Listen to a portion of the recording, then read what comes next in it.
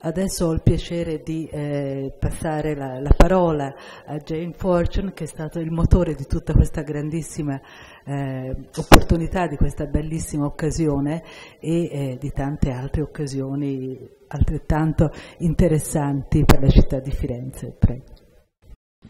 I would personally like to express my deep gratitude to this wonderful group who's helped put this Di Fauveau project together. The scholars, the restorers, the museum curators of both the city and the superintendente's office, and of the Opera di Santa Croce. Their efforts have really been incredible.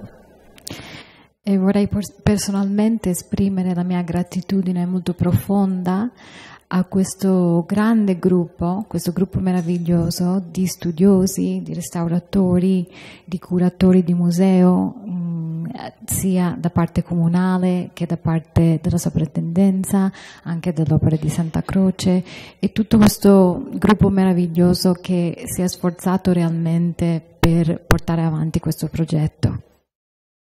I'd also like to thank Linda Falcone, who is standing up there, who happens to be the executive director of AWA, for really pulling this whole thing together.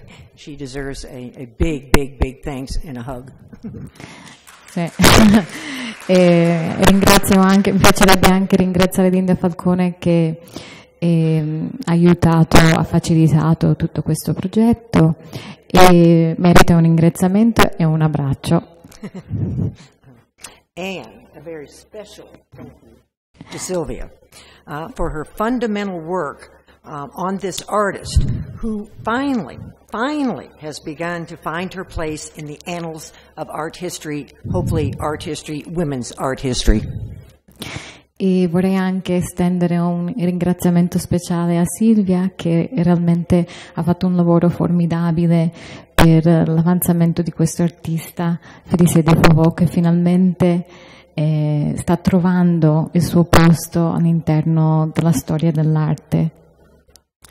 This is really part of the mission of AWA, to discover lesser known artists and bring them into the light, from invisible to visible.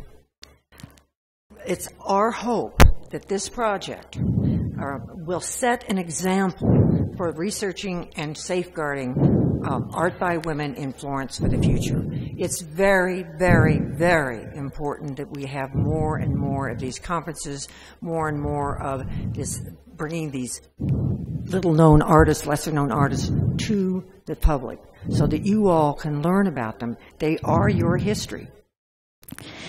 Diciamo che parte della missione dell'Advancing Women Artists Foundation è quello di scoprire e salvaguardare le opere di donne artiste e quindi renderle da invisibili a visibili. Quindi noi, è la nostra speranza che questo progetto sarà o diventerà un esempio anche per il futuro, in modo che queste opere e queste donne possano essere rivalorizzate, perché realmente fanno parte della vostra storia e della storia di questa città.